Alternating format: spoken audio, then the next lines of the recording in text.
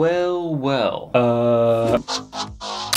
Welcome back to Keep On Creating. I'm Mike, and today we're gonna get into some good vector effects with Affinity Designer. But before we go and dive right into that, I just want to say thank you very much for all the messages that I've been getting through YouTube, Twitter, Instagram, Facebook, all the DMs.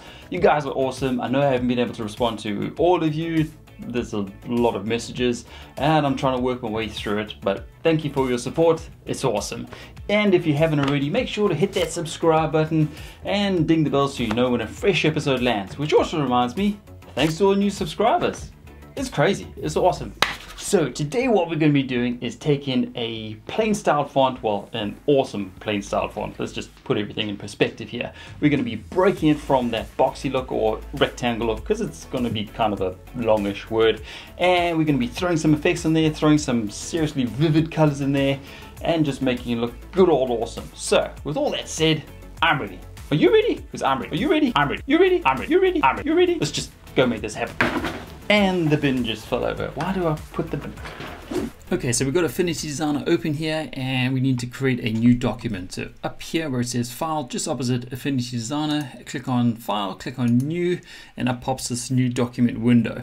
So with this, I like to set it on 500 by 500, a nice big artboard, just as it is a vector file, so it's not too much of a worry, but set it on 300 DPI just in case you export it later as a PNG and it's to the right DPI and you won't have any problems there.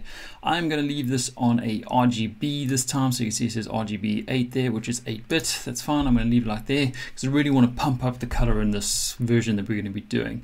And I'm going to click on Create, and up pops our new artboard to work on. So the first thing we're going to do is add in some text. So over here where it says this little A, I'm going to click on that. That's your artistic text tool. I'm going to click on the page, just anywhere on the page, and just type in some text. So I'm going to type in creator full stop, and let's just make this a little bit bigger. So just get my move tool, which is this tool over here. It's going to click it, drag it, don't hold shift or anything like that. It's still in a text form. So now basically what I want to do is pick a nice font. So I'm just going to triple click that, make sure it's got this like blue block over it, and hit up here where it says Arial at the moment. So that's your font family. I'm going to double click on that and we are going to use the font. I think it's called Brush King. Okay, let's just type it in properly. Where's it gone? So Brush King, that's the one I'm looking for there. So Brush King. I will leave a link to the font in the description below. If you go ahead and click that, it is an affiliate link, so it does help support the channel, and let me tell you, I appreciate it. So with this, now we've got a text in here, and you can see over here, if I look at my layers palette, it says creator, and that's basically the text. And there's a little A over here. Now we need to convert this to outlines. I do this every single time. Really easy. Command Enter. It converts it to outlines. It's currently a group. We do not want this as a group, and what a group means is it's got all our elements grouped into this little group over here. So now I'm going to go Command Shift G. Okay, and that's basically taken out of that group. So you can see it's now all independent. There's no master layer at the top or anything. All these are independent of one another. So you can see I can click and drag them and they're all dragging independently. So let's have a look at how we are going to rearrange this. So the letters aren't even, so we can have nice 3, 3, and 3. What I mean by 3, I got 3 letters, and 1 letter. That wouldn't make sense. So let's take the first 3. So I've got my move tool, which is this tool over here. I'm just clicking and dragging, selecting my CRE, and I'm going to put that over there. Then I'm going to take my A and my T, so just drag over those, just pop them there, and the OR, and we'll pop them at the bottom, and I think we can do something with that. Just move it more into the center of my page here. Now I'm going to zoom in. So zoom in, spacebar, command, and just click and drag into your area, and you can zoom right in there. Okay, so how are we going to arrange this? So click that and just put it there. Just one thing, you can just have them touching a little bit. That's what I'm going to do. Let's put it there. No, I think I prefer going up at a slant. Okay, just touching. That's cool. And let's bring that in there. Bring that there. And that's okay. Bring that over there. Bring that over here. This is all done with your move tool. And let's just bring your dot in there. Yeah, that'll be cool. Okay, probably gonna just use this R over here and duplicate it over here when we're get going on all of this. You'll see what I mean in a second. Hold up! Don't forget to subscribe. That just freak you out? Freak me out. Okay, so with this, you can see all these little distress bits in here, which are really cool, and we could use them in different ways. But for what I'm doing here, I basically want to get rid of all these little distress bits here, those little bits there, probably like those bits in the E. Okay, so the easiest way to do that is if I select it, I'm going to go over here to this divide option. So you can see up here it says divide. I'm going to click on that, and you'll notice if I just undo and redo, you can see all that white bit in there. If I redo it, and you can see it just fills it in there. So that basically that's what I want there. I'm going to do the same with the R and the E. So just hit shift of selecting them both, just make it quick, and click on this divide option. Now with the R, we had this big piece in the middle over here. Now if I try to select that piece, I cannot select it anymore. So with this big section of the R selected, I'm going to send this to the back. So to send it to the back, Command Shift and close square bracket. Okay, and that'll actually send, or open square bracket, sorry, and that'll send it to the back. So what I mean by that is that you can see my R over here. Okay, that is below my curve over here, which is the inside. So if I select both of those now, I can just hit this little minus subtract button, and I'm left with just that little punch out there, and I've lost all those little elements there. So I wanted to punch this piece through that piece. Technically it has to be on the top. Okay, so with the E selected, the R selected, and the C selected, I'm going to hit add, this little add button over here. Okay, something funny is going on with that one there. There. Okay, cool. Yeah, I don't know what happened there. Weird. Okay, so with all those three selected, and now I'm going to go Command X. I'm taking it off the artboard. So we're left with all these little bits that when we hit divide, all those little bits there, those are the bits we were trying to get rid of. So I'm just going to drag my marquee or my move tool over all those selection. See all these selection bits over here, they're all being selected, and I'm just going to delete them all, and then just go Command V and put back our solid CRE.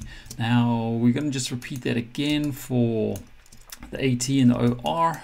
Okay, so with this A bit over here, I'm going to go a little bit further this time, and I'm going to get my pen tool, which is P, or this tool over here. Okay, because I know when I divide this up, it's gonna give me this weird line through here. So I am just going to literally click and drag. You can see I'm making these little nodes on the ends of it, on the ends over there. That's how I get a nice rounded edge to it. So I'm going to click and drag, click and drag, click and drag, and you can see I've literally just gone and made that inside bit of the A there. Okay, so let's get a swatch up. Let's just click on any, let's click on this gray color at the moment. Okay, zoom out, and I'm gonna hit V to get my move tool, which is this tool over here. This is your move tool. Select the A, select the T. I'm gonna hit this divide option. Okay, it's all divided up. I'm gonna hit this plus the add. I'm gonna add them together. Okay, so it's adding it together. May take a little bit of time because it's getting all those little elements and adding them together, and hopefully it'll work. Okay, so it's added them together. Now you can see this layer is currently sitting on top of our A, so hold shift, select our A and our T, and just hit this minus, the subtract, and it'll punch through there. Now exactly what we did with the CRE when we basically cut it. So we went Command X, okay, and there is nothing left there. Oh, that's good. So just go Command V and paste it back. So that's cool. Okay, now exactly with the O and the R, I know I said I was going to do the duplicate the R, but that's too late now because it's part of that one. I am going to select both of these. I'm going to do it again. I'm going to select that little dot too, just making sure. Let's move that dot down to there. Select all three of those little elements, those graphics. Let's divide them up. Okay, select our R, send that R to the back. So it's Command Shift, open square bracket, moves it to the back.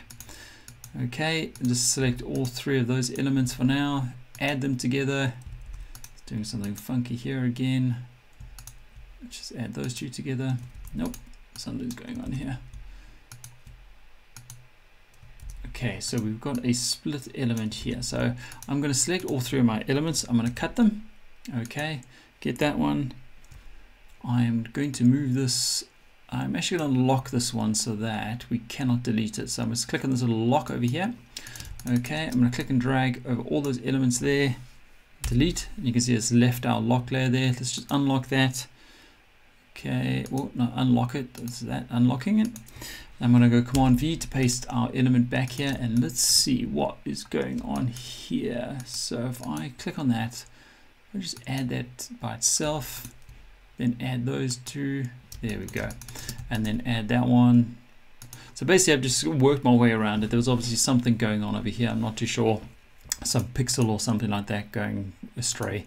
Now with our curve, this is this inside section, we're going to make sure that's on the top. So Command Shift and close square bracket, or open square bracket, and it should move it to the top. Okay, and I'm going to hold Shift and just punch it through that area. So we got our creator, so we've got a creator ready to go there. Okay, let's just type this in here so we don't get confused to what we're. That's the cre.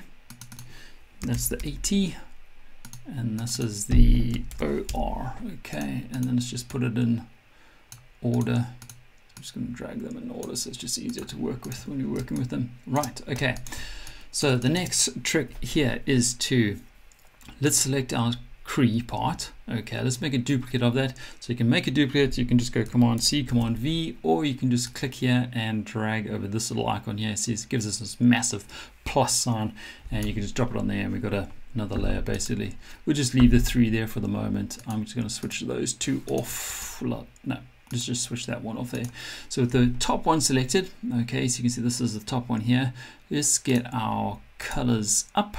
Okay, and what we have to do is we have to take out the fill, and let's give this a stroke color. Let's give it a yellow. I'm going to zoom right in here. Okay, open up our stroke palette. I'm going to click here. I'm just going to make it a little bit bigger, so we're basically encroaching on the inside. I'm just seeing how far we're going to encroach in on this. I think we should do it to about there. Let's have a look. Okay, so just make sure that we keep whatever you do over here with your width, make sure we keep that in mind, because we're gonna have to repeat it through everything. I'm just gonna check, is that cool? I think that's cool. So I've got mine set on 4 points. I think let's do this all together at once. It's gonna make it a lot easier. So let's go back to our layers with our 2 selected over here. I'm just going to literally drag them over here, and let's just work with those 2 at the moment. Otherwise, we're going to start getting confused. I'm actually going to delete that layer. So we've got 2, we've got 2, and we've got 2. So with your top layer selected, just hold Shift and select these top 2 layers. Okay. Now we said we've got a 4-point stroke on there, so just add that stroke in. I'm going to take my fill out. So I've selected my fill over here. I've clicked that little icon over there. It's taken that fill away. All we're left with is the stroke color. We just need to bump up that stroke width. So whereas on our stroke palette, where it says 0.2 at the moment, just hit 4. Okay, that's cool. I don't think I'm gonna round them anyway. I think they are rounded anyway. Okay, yeah, that's cool. Now let's select all our yellow bits. Okay, all these yellow strokes. That's all selected there. I'm gonna go up here where it says layer. Let's just open up our layers thing over here. I'm going to open up over where it says layer over here, not our layers palette, our layer function up here. Go down to expand stroke, click on that. What you're going to actually see is we've got this thin little blue line there. We should end up with 2 blue lines basically, because it's going to outline that stroke. So it's basically drawing a line either side of that stroke. Again, it may take a little bit of time because it's a brush font. Brush fonts have all these little elements. So just be patient. Have a cup of coffee, fall asleep at your desk, and wake up, and it still hasn't been done. Presto, there we go. So you can see what I mean. It's now drawn that blue line either side. You can just see it on the inside of that black line there, but it has actually done it. Okay, so how am I going to do this? So what I'm going to do with this layer here, I am going to copy or make a duplicate of it. So I'm going to drag it now to here. Let's just test it on this one first. I'm going to switch this one off, okay, and let's make this layer here, make it this, should we make it, just get our fill, let's get our fill up here. Okay, we're going to make it green. Nice. I don't know, it's just, yeah, we'll make it this green here. and let's select both of the yellow layer and this green layer here. So we've got both those layers selected, and hit this subtract button. So I'm going to hit subtract, and you can see what it's done is subtracted that area away. So now if I switch on our black layer, you can see it's given us that inside effect there, and that's exactly what we are looking for at this point. So we're going to repeat that again with these two layers. So let's duplicate this layer, let's duplicate this layer here. I'm going to do them by themselves because it seems to work better that way. So just select those first two. Let's just make this green color. It nicely shows up in our recent colors. Do the same with this one, just make that green. Select our yellow bit, select our green bit. You can notice how I always go off to my palette there, because sometimes when you're trying to select it in here, it keeps on selecting the yellow bit, and it's quite easy to select it in your layers palette. Let's just select this minus, subtract, and it's doing its own thing again. Okay. Now it's doing its own thing. All right, we'll come back to that one in a second. We'll do it okay with this one. Minus. Okay, it's done okay with that one. Something in here is going astray. So I'm just going to get I'm just going to see. I'll explain in a second. Will that make it work?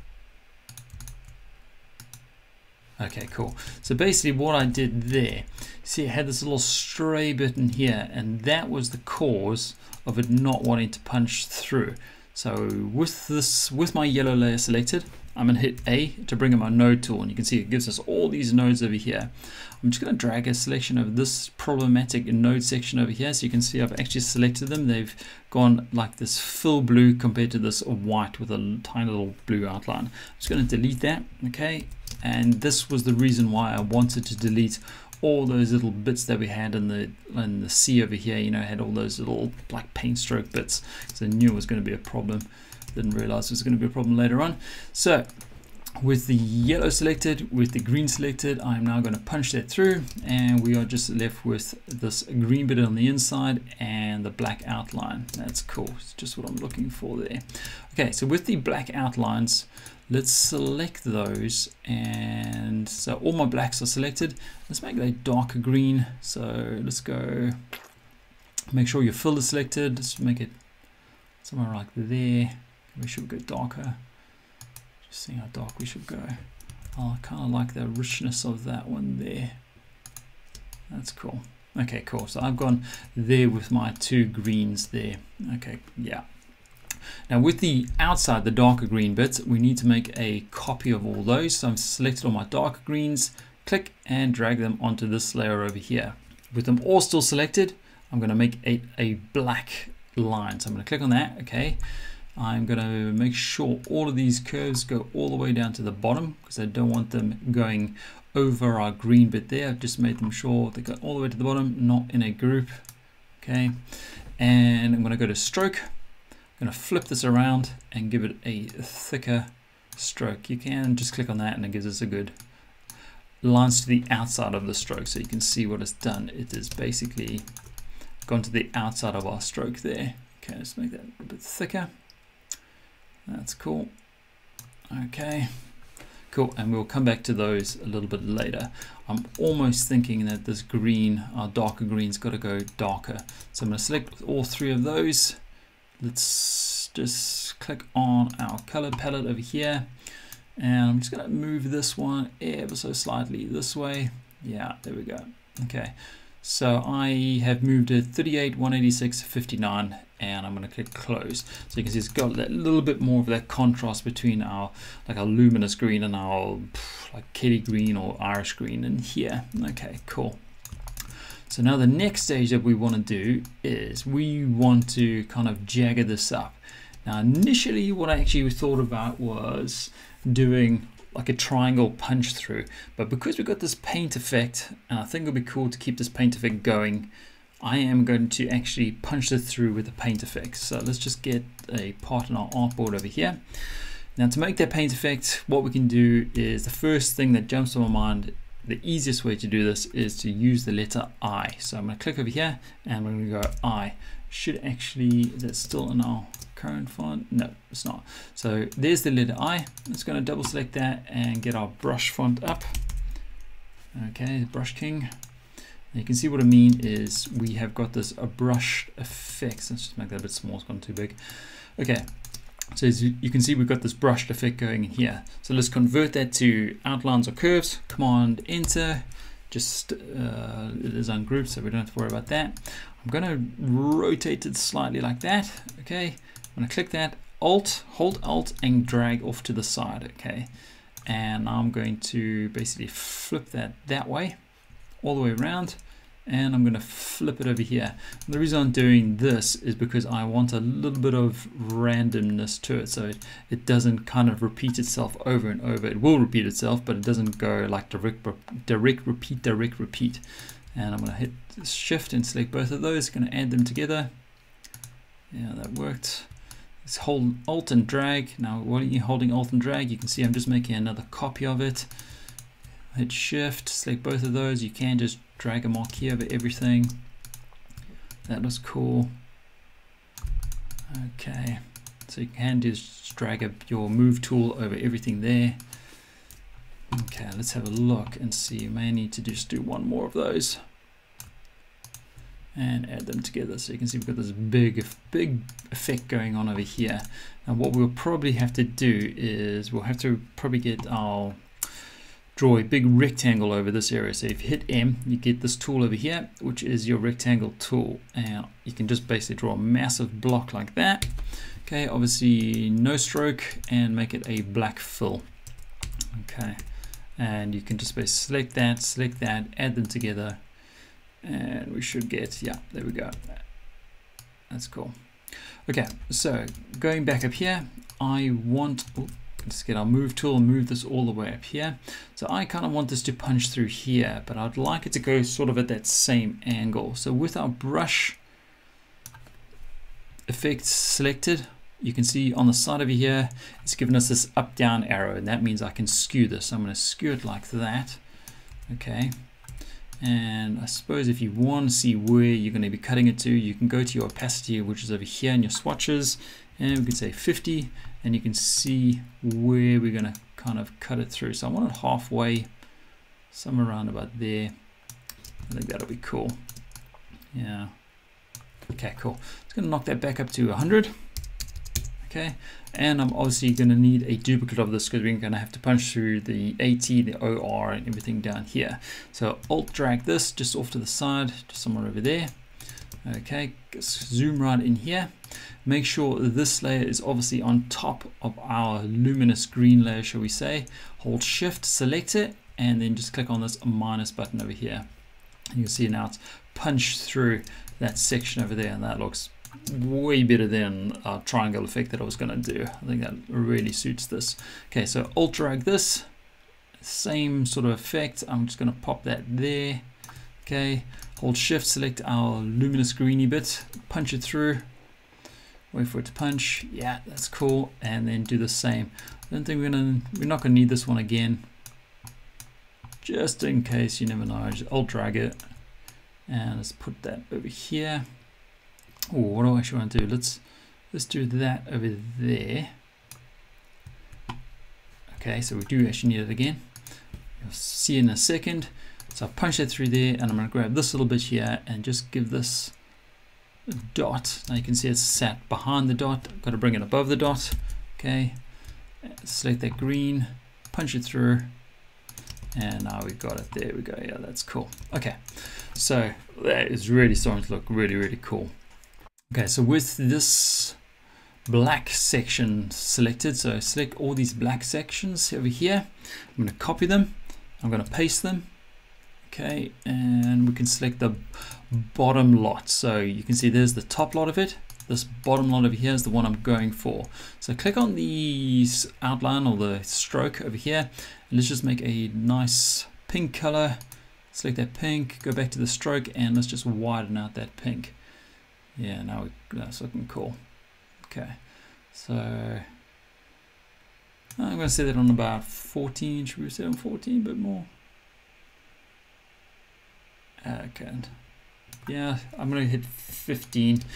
Okay, cool. So with 15 selected there, okay, I am basically going to go through and let's select these three over here. I'm going to outline them. We don't have to do this, but I am going to do this. So with this now as it is, I want to add a little bit of like paint splatter to it. So what I've actually gone and done is I've gone and created some cool paint splatter effects. So I'm just going to open them up quickly. The Affinity Designer versions. Okay, so here's some spray padded versions I've created. Splat link, description below. So let's select this guy. Let's do this one. Let's do that big blob over there. We could use some of those. We can use those. And I'm just going to copy them. Go back to our creation. I'm going to paste them on this page. And let's just make them nice and big. So I'm going to click and drag and make them huge. Okay.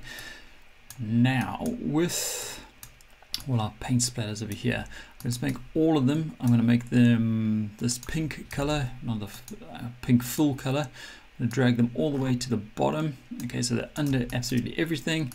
And now we can just start adding these paint splat sort of effects and just rotating them and giving this graphic like just that little bit more of a edge to it, so you can see how cool this is all starting to come together. And obviously we can just carry on adding in elements everywhere.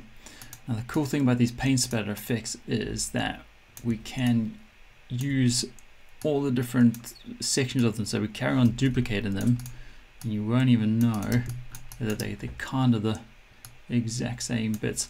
Obviously there's pieces that you don't want like too far out and you want to bring them in. Just select it, hit A, click and drag over those little points, and you can actually move them to where you want them to be if it's gone too far out. It's not what you want. Let's get this bit over here. I'm going to add more down here. That looks cool. Now imagine this on a black shirt or a dark shirt, how much of this is going to pop off. So if we just put that there, okay. Now if I get another layer going over here, so I'm just going to get another layer, move this all the way down to the bottom. At the bottom, yep. Get my square rectangle tool and then click and drag, and let's just make this fill this black color over here. And how cool does that look? That really like that just pops off. Boom! Doesn't that look cool? We got this vector graphic that we can take for a sticker size that we can go and shrink down to something like this, or we can make it to a full-size t-shirt to something like this with those bright vivid colors. We may need to panto match them if we're having to screen print them just to make them nice and bright, because obviously with CMYK that's a whole nother discussion. If we had to convert this to a CMYK, we kind of dull those prints down unless we can find some method to print them and keep that RGB vividness, and that's where the Pantone colors come in. It really just keeps it that solid bright. It would be interesting to actually print this and see how it comes up. What do you think?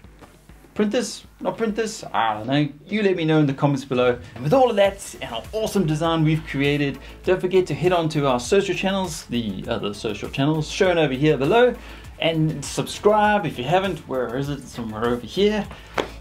And until next time, keep on creating. I'm out of here.